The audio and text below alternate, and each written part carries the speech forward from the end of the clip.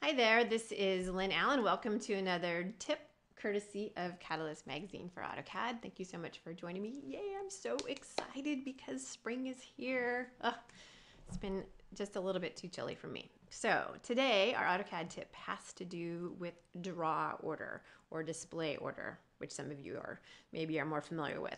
So there are a variety of commands that have been added into AutoCAD over the past few releases that make it so much easier for us to control which objects are on top of the draw order or the display order. And I want to make sure that you're fully aware of them to make your life a lot easier. Okay? All right, so I'm going to go up here to the Home tab on the ribbon underneath Modify, and there's this super top secret lower right hand corner listing of all different ways to control the display order, right? Bring to front, send to back, select certain objects you want on top of other objects.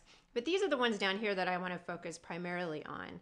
For example, in most cases, we want our text in our drawings always to be on the top, right?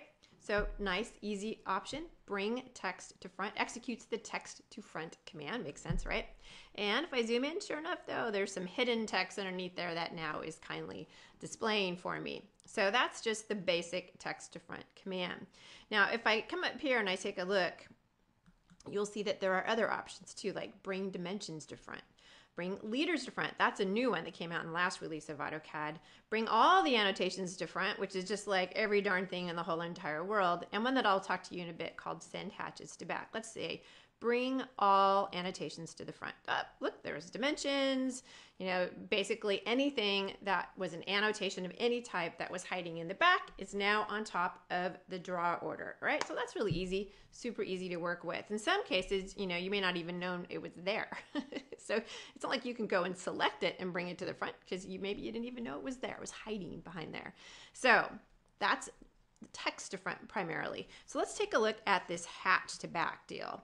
So if you take a look at the screen, you can see that I have quite a few hatch patterns that are on top. And you know that we really don't want hatch patterns to be on top. We want them to be in the back.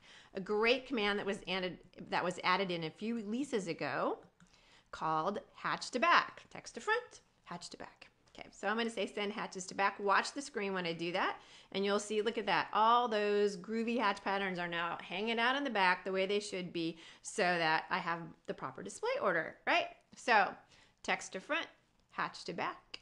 Try them both, and I am going to see you back here in 2 more weeks. Thank you so much for joining me.